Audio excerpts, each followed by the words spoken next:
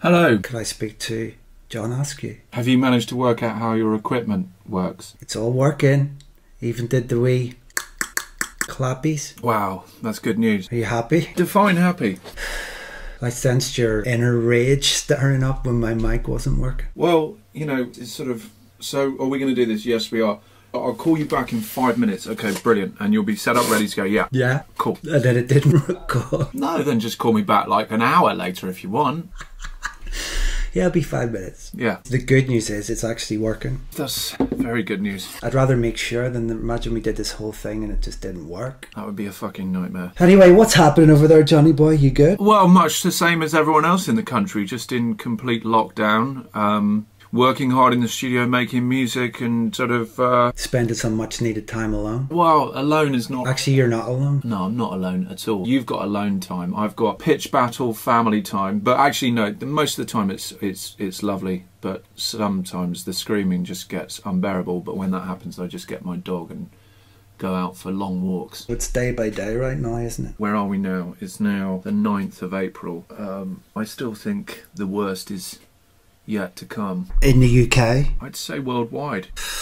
What do you think's going to happen? Yesterday was the worst day so far that the UK has had, and I just think it's going to get progressively worse. Yeah. Let's say it peaks in end of May. Yeah. If it peaks at the end of May, then surely we need 6 weeks with no cases confirmed before people are allowed out. Yeah, for sure. I mean, I've even heard rumours that, you know, even like big gatherings for obviously for like gigs or whatever else, you know, until there's even a vaccine, we could be facing that. It's like a whole industry just fucked. I mean, look, I know everyone in the world is having to deal with this. It's not just the entertainment and restaurant and nightclub and bar and whatever you call it, hospitality industry. Everyone is suffering. I mean, the only positive, well, not positive, well, yeah, I guess it is positive for people who are in music. You know, music isn't going to die as such, you know. Like, as a DJ, you only have your overheads of yourself, or I guess if you had like premises and staff and a bit other types of business, like they could be truly finished. Yeah, I mean, fuck, we've lost our office now due to this. We've lost the office. Now I'm sat in my studio now and I've got all the fucking 7 merchandise here, so it's tricky. Back to basics. Back to basics, working out what's important, what's not. Yeah. You know, I think when we get through this on the other side, the world is going to be a very different place, and the landscape of global touring and shit is going to be very different. Yeah, it's hard to know what's going to happen, like, you know, even when it does clear up. Yeah. I mean, who knows, things could pick themselves up quickly or not. It's speculation. It's hard to know for definite what will happen. Yeah. You know, things could just kick off. Did you get the letter through the door from 10 Downing Street? Yeah, I got it yesterday. Yeah. Basically, don't step foot outside your door. Well, it's just, you know, the British government are just, I don't know, I think they fucked this up. In what sense? Look, I know that everybody's doing their bit, and I'm certainly not criticising, but really, lockdown should have been lockdown. But when you say to the whole country, please stay at home, unless you have to go to work, unless you absolutely cannot work from home, you have to go to work to do... You know, you can't do that. Because everyone will go, well, I have to go to work because I have to earn fucking money to pay my bills. So lockdown in the context of stopping a virus spreading ought to be fucking everyone. And for them to just say, you know, everybody stay at home, except people who absolutely have to go to work. Yeah, they should just be cancelled. Everyone in the country has to pay bills. You should have just said, everybody stay at home. Yeah, like no exceptions, just total military operation. What's going to happen at the end of this? When they say, all right, guys, you can now go out. Yeah. Okay, well, the whole country's going to go nuts. And it's the same for everywhere else. They're going to be out partying, they're going to be with each other, and all it takes is 2 or 3 cases and it kicks off of COVID-19 to be in the middle of that, and it'll be the second wave. It'll be back to where it is now, even worse, whatever. Do you think there could be a second wave? Oh, fuck yeah, inevitably. I mean, how could there not? I mean, you can't say in any certainty at any stage that it's stamped out.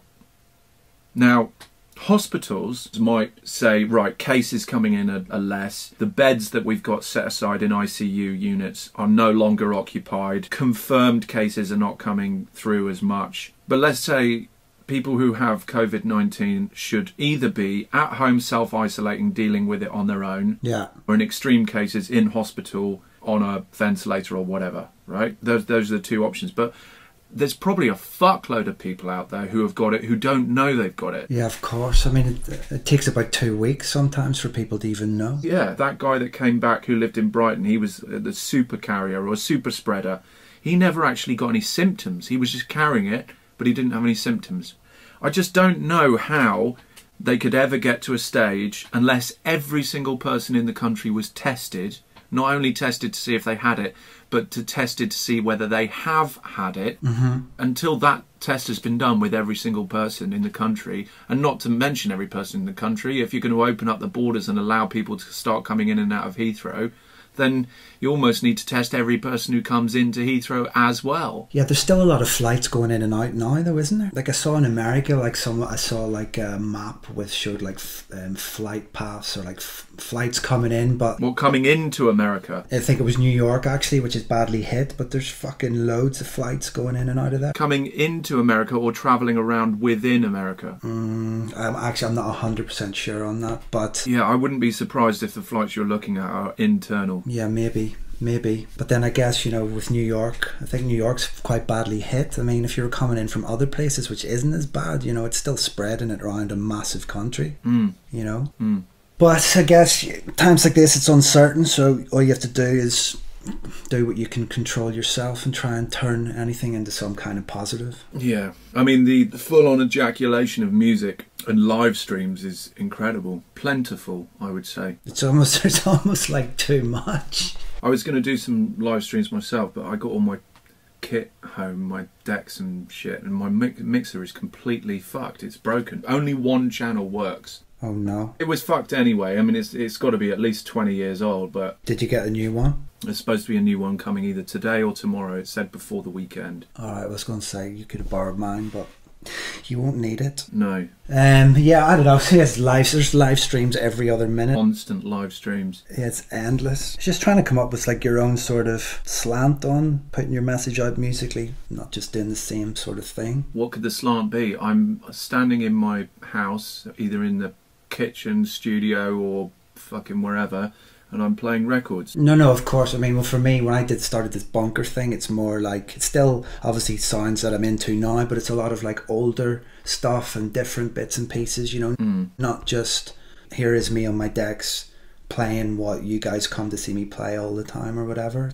It's just older tracks which meant stuff to me, and just different types of stuff all meshed together. Just that's what I tried to do. Yeah. But I've actually quite enjoyed it. It's been good. It's been an outlet each week of just, going through older tracks and going through different music. And I've been changing my DJ setup over the Tractor. So I've sort of been like learning that live as I've been recording and streaming it both together, which has been enjoyable for me. Yeah.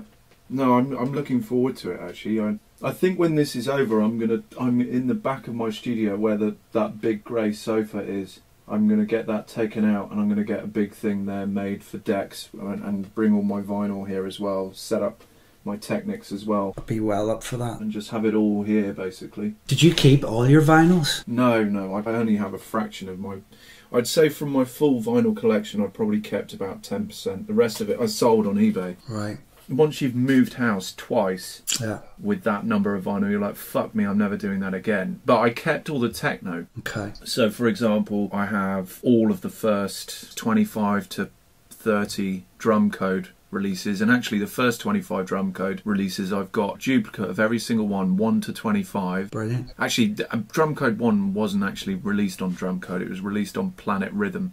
It was faster techno then, was it, in the early one? Yeah, it's like 140. Bangers. All of those are in a record box at my parents' house in cellophane, still unopened. Nice. I'd like to get all the vinyl back here, because then also with my studio here, and now I'm only using this studio because I've lost the other one. Yeah. I'll be able to just be in here sampling off records and shit constantly. I'm quite looking forward to it. It's just a shame that we have this social distancing, otherwise I'd have a carpenter in here fucking building this shit pronto. Yeah, getting it done. Yeah. I mean, I kept all my vinyls, but for that reason you said when you're moving, because I've moved house quite a lot, each and every one of them are stored in my mum and dad's. But I think they're selling their house this year, so they're all going to get they're going to tell me to come and get your fucking records. We don't want them. So, but it'll be good to get. I'm actually at the point I want to get them all back and go through them all for like samples and loops and just. Yeah, why not? You've got Technics at your parents'. No, I don't have Technics, but I'm going to get some. Yeah. See, I just want a really good decks set up. Yeah. So that I can mix whenever I want. Definitely. I think, like, you know, back in the day, like, not even back in the day, not that long ago, I was always on decks and always before gigs, and then obviously moving around and, you know, more digital stuff came in. It was like the decks sort of took a bit of a back seat, but I'm bringing those back now and getting back into those habits. Yeah. Even like recently, like I was talking to quite a few other artists about doing like a skullduggery stream, and the thing across the board was hardly anyone has decks. I know. You know what? I've been trying to arrange a 7 live stream and nobody has decks. No. I mean, Will Atkinson and I and Tapio Orchidea are the only ones who have decks. But Sean doesn't have them, Simon doesn't have them. But, you know, people are like, well, how can you be a DJ and not have decks? Well, if you're touring, if you're doing 8 gigs a month, the gigs themselves become practice. Your time to... But I do think, you know, like having them at home and just, I don't know, it brought back old really good habits for me recently, and I'm enjoying it. Explain your setup, because you don't actually have decks. You don't have decks at the moment, but my new setup is going to be running Tractor 3 with 1 controller and two or three CDJs. So basically, because I've always been a hands-on DJ, so I don't want to lose the actual DJing aspect, you know, just staring at a screen, so to speak. But at the moment, because I don't have CDJs here, and when I'm doing my recordings, like on the controller, it's just the same as like, it's basically me pushing play on a CDJ, but I'm pushing play on the controller, and then I'm mixing as normal through. So does the controller have pitch controls? Yeah, it does, yeah. It's got like a little pitch strip thing. But is everything just locked? You can lock it if you want. And I have been obviously locking it more because I don't have the CDJs at the minute. Yeah. But when I'm doing my live gigs, it won't be as locked. But I'll be honest with you, years ago I used to use Serato and I loved it. But getting my head into Tractor, which has taken quite a lot of months, it's just opened up a whole new can of worms for me in a good way. It's just, I'm so much more, you know, just on the fly. All my stuff's there, it's organised, it's just snappy, and it's good, and it's an addition to DJing rather than just totally changing.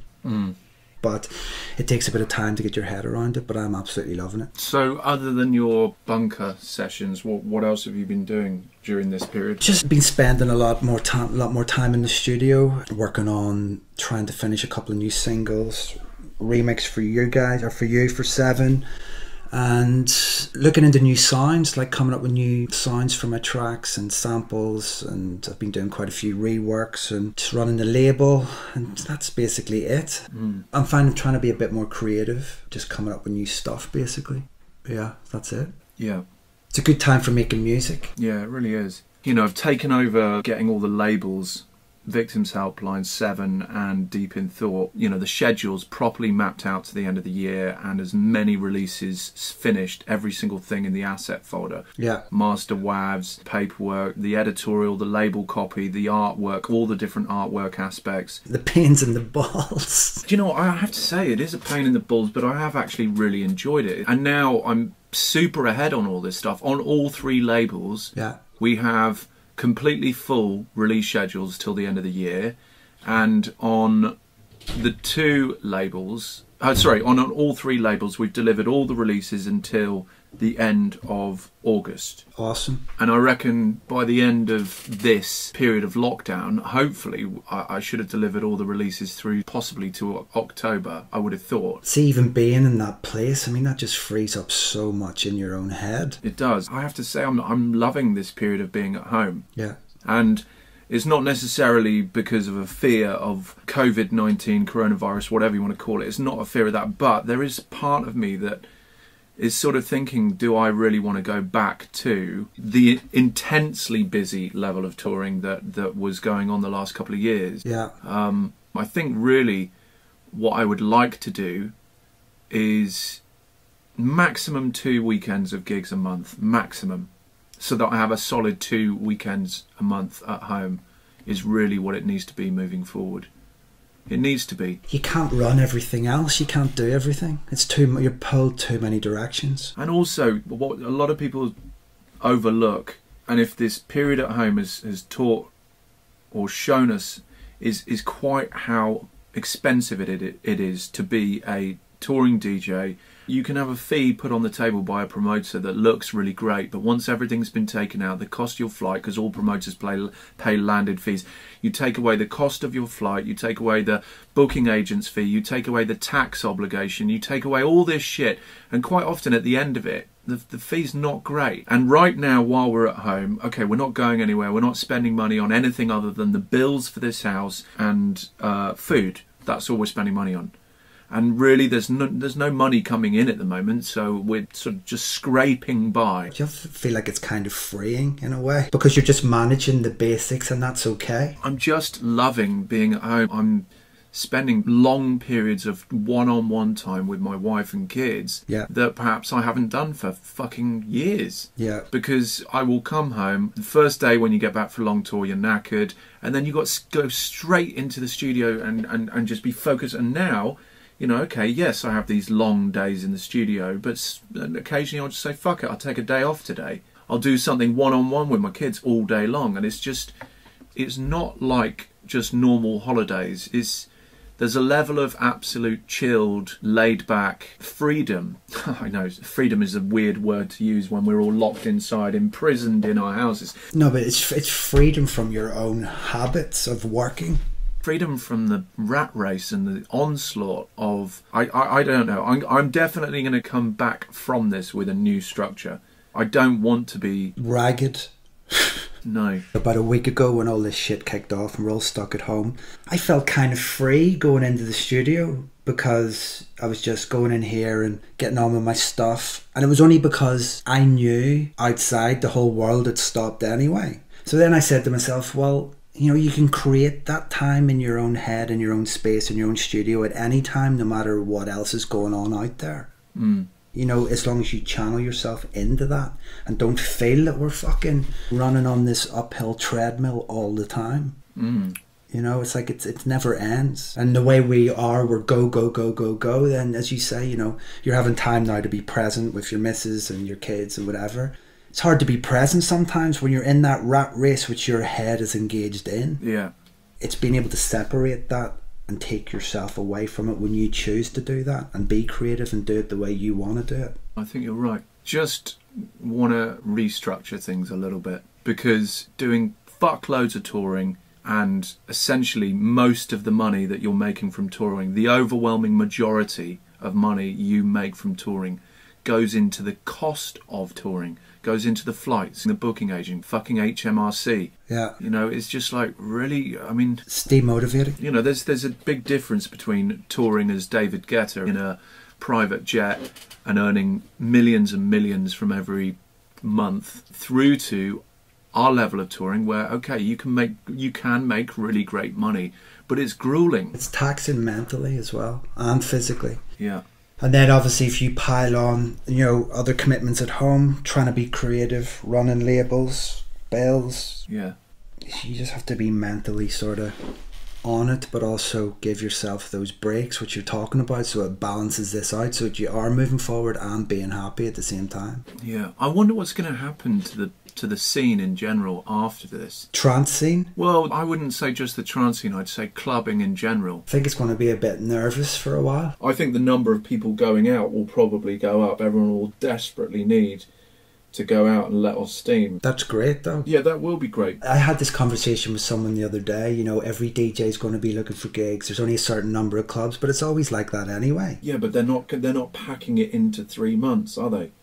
You're talking about 3 months, 4 months of gigs cancelled, and then the whole world wants to reschedule them for this 3 month period at the end of the year. You've got all the big festival promoters and stuff who have been handed a great big financial kick in the balls. Yeah. And they need to try and claw that back because they've endured massive costs. Yeah, for sure. I'm very interested to see how it pans out. And also, you've got to remember, there's a lot of clubs that will go under, because there are clubs who depend on people coming in, paying their entrance fee, paying for drinks, paying, you know, to be able to pay the rent to be able to pay their own costs. And now they've been empty. I bet you a lot of the fucking coolest clubs go under. They won't even be open. There's so many variables. I mean, it's hard to say, but it could do that, or it could just slip back into place and start kicking off. I hope so.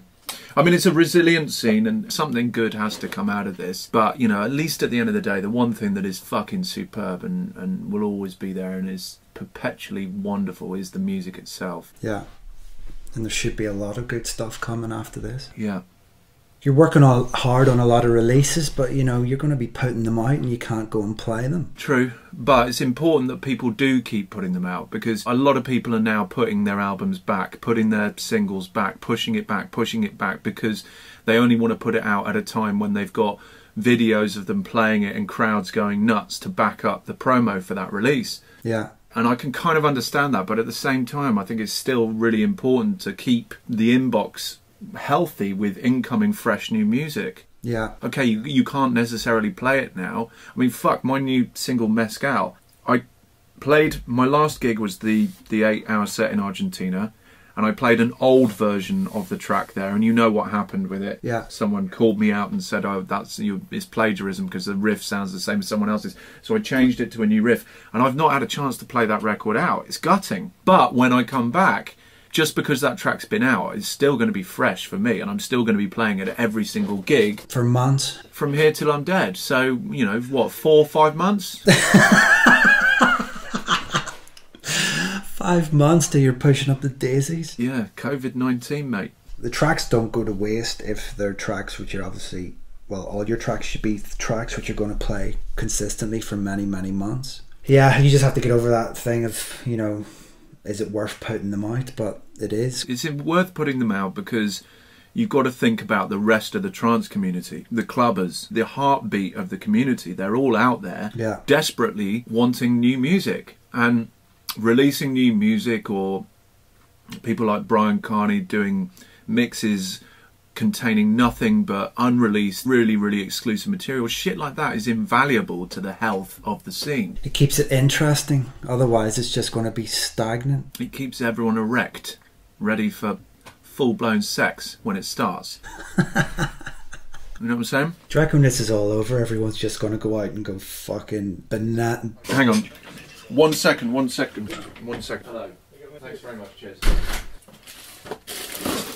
What on earth is this? Oh, it's sanitising gel, Greg. Oh, is it? Is that to rub on your balls? No, it means I can disinfect the phone when I finish talking to you.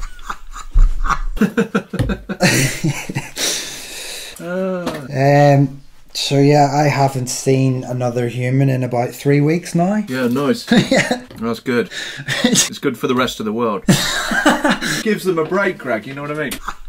I wonder what... Have you heard an update on what's going on with Boris Johnson? Is he all right now? I think he's okay, isn't he? He's still stable now. Is he through this shit? I haven't watched the news today. You saw those videos of him... Well, first thing was there was a video of him saying, you know, he went into an ICU ward where there were loads of people ill with COVID-19 and he shook all of their hands. Is that true? Well, apparently. There's also that video of him, like a week or two ago, just in a small convenience store going in to buy booze or something, I don't know. And then he gets recognised by people and people are trying to get photos with him, and then he goes outside and gets on his bike. Doing really well on your own lockdown. But there again, if I was in his situation, I'd be hitting the booze fucking hard. Speaking of which, have you been doing that? Yeah. I have. All your mates around the world want to party on either Zoom or house party. So, you know, Thursday, 7 o'clock, and then you got 4 or 5 mates all on at the same time, and you sat there chatting, almost like you're all in the same room. Obviously, no one can hear each other because they're all talking at the same time. And then, you know, it'll progress from a couple of beers to maybe a few shots, and then just necking everything, and then suddenly your 3-hour phone call finishes and you're annihilated. You see people more than you do when this isn't going on. I think it's great. It's brought a lot of people closer together, and the funny thing is I think a lot of families will come out of this really, really close. Yeah. But also a lot of people will come out of this and fucking divorce. It'll be game over. I was thinking, you know, we're so fortunate to live out here in the countryside, but can you imagine if you lived... let's say you were a single parent with 4 teenage kids at home living at the top of a high-rise fucking block of apartments in London or wherever. Can you imagine? Fuck that. Kids who are, you know, it's summer outside, it's summer, and the kids can't go out. And yet, I bet you the teenagers all over the place, they're not going to stick to this curfew, are they? No. They got fucking vital drinking and fingering to do. They got to get out there. By the way, can I just say, don't do that if you're watching this. I'm not saying do that. I'm saying don't do it. Your health and not dying is more important than getting pissed and fingering. Both of those things will be there for you when this shit's finished. You hope so, anyway. I was talking about Dad last week. He was saying, fuck, you count yourself lucky you're not going home to a wife you hate and kids that you hate. Not that he was saying that about his own wife, of course. This is a big thing in the news at the moment, is women who are the subject of domestic abuse. Oh my God. Imagine how fucking awful it is for them. Traditionally, their husband might get up and go to work, and at least they've got the whole day without the bastard there. But now, he's getting up, he's starting drinking at 11 AM and he's fucking shit-faced and on her case immediately. Yeah, that's just... There was a thing on Radio 4 this a few days ago, and it was talking about how that situation is just out of hand, escalating. That's a horror story, mate. Yeah, it's a horror story. Fuck, I mean, I saw pictures of even places over in Thailand, you know, people who are like self-isolating and like they're fucking like sleeping in bathrooms and toilets and shit, like they're in shoe boxes. Yeah, we are just very, very fortunate to be in this situation geographically. Just in many ways, mate. Are you still going out running every day? I'll be honest with you, I've really slacked off on my exercise. I don't know, I was just getting up and I just wanted to be in the studio and I just couldn't be fucked exercising, but I have been getting back on it the last few days. I've definitely been feeling better for it. Yeah, Nita's been making me do daily WODs, which it's been good actually. I've done 4 now, I think. And then I go running a little bit, but also long walks with the dogs as well. I have to, man. I have to get fresh air. I've been more so like, see, walking and just like, because usually when I'm training, like not even when I'm training, like I train regularly all the time, but it's usually intense and I love it. But just in this period, I'm just like, fuck it. But getting out and getting a bit of fresh air and just, you know, keeping things moving. Hang on 1 second. Let me just... Can you move out of here, please? Okay. Sorry, chaos. Just feel like, I don't know, my motivation levels to like stay fit or be fit are just low now. I found a new hill to sprint up last week, which was really exciting. You were so close to being able to be in Savanac Forest. That's just glorious. But because you'll have half of Marlborough going up there walking, you got to get up and get in there by 6 AM and try and get a 5-6 mile run done. Yeah, that's a good idea. That's the other thing, I just can't be fucked. So I can't be fucked to exercise. I don't really care about my fitness at the moment. And when I wake up in the morning at about 6, I just look at the clock and go, nah, fuck that. Anyway, it's Easter Friday tomorrow, Good Friday tomorrow. So are you going to have the day off? Are you going to do an Easter egg hunt for yourself on Sunday? Actually, I got an Easter egg delivered to me today, so I'm going to hide it. Hide it and... Hide it, find it, eat it. Hide it, but then see if you can find it. I think that's a good place to draw this. Yeah, rap fans it up. Yeah, episode 3, Tranceportal. Keep it real, keep it safe. Keep it real and keep it safe, and whatever you do, stay the fuck at home, because we really, really want to try and at least have some of our summer back. If this whole summer goes past and we're staring at it from inside out, then it will be a disaster. I don't want to go, right, you can loud out now and it's fucking winter, incidentally. Oh, brilliant. I don't mind, because I'm going to leave the country if that happens. I won't be back. You won't be back? No. Where are you going to go? Somewhere hot. Yeah. Just fucking... I'm out the door. I feel you, man. Listen, keep it real, Greg Downey. Yeah, I'm just going to go and have some much needed time to myself. So say hi to the family and enjoy yourselves, basically, alright? Alright, mate. Let's catch up again in a couple of days. Alright, lots of love. Take care, mate. Cheers, mate. See you later, mate. Bye.